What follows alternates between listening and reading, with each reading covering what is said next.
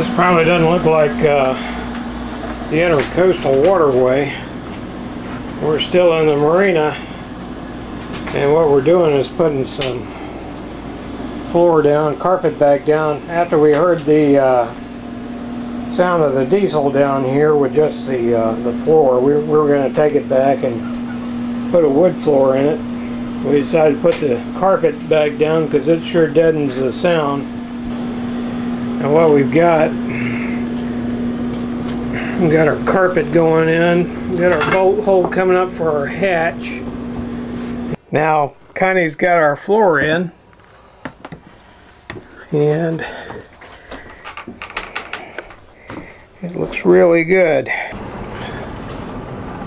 And now we have our floor open, and if you've never been down below on one of these, I'll take you down. We'll look at the systems. Now what we have, as I look forward, is a fuel tank. That's a 100-gallon. That's the original tank there. And back you've got a water heater. And these are spare parts. There's a prop in behind there, spare prop. Come on around. Is some plumbing. What we did was the marine air conditioner that it's got kills a Honda 2000, so we plumbed in a regular home air conditioner. It runs on 900 watts, and the Honda will handle that. Muffler, 100 gallons of water, some extra line. We come on around, you've got two saddle tanks here which give another 50 gallons. And right here we have the intake for the marine air conditioning unit. It's sitting up there.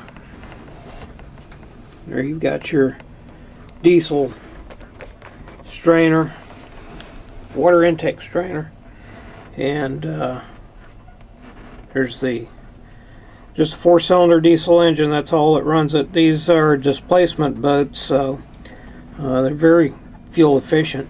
When I was chartering, my boats ran half a mile to the gallon, so this is a completely different world at 9 miles to the gallon. The big box up here houses batteries. Take you back down, you can see we've got our food loaded low in the hold back here. So if we take a roll, it'll stay there, and then we'll throw a little net over that before we go. Where we've got our gem cutting machines on board, we'll be working as we go, and Connie's cutting out some banners. She's been cutting banners for a group of sailboaters that was out here. Full raft ready to go, so we got a way to get Mudley into shore. And it's our last look at the marina as we head on off.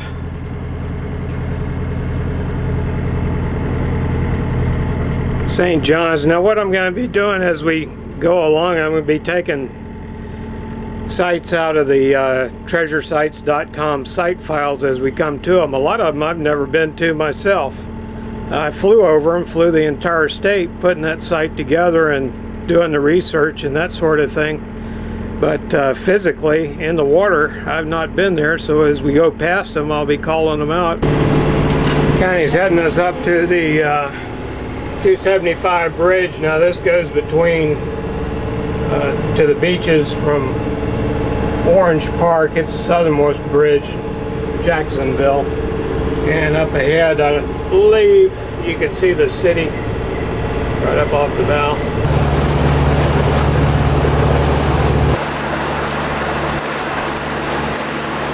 We're just heading out to the mid-channel. Connie's heading us up, then we'll go on around the bend.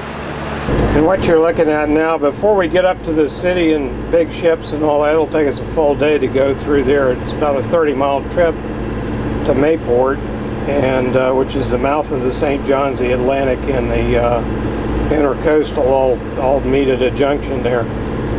We're over here coming up the St. John's, and we're gonna turn around and come in here in the Ortega River system And while we got plenty of daylight, it's 4:30, and since we haven't anchored the boat that much, we want to get plenty of time to get situated and all that sort of thing.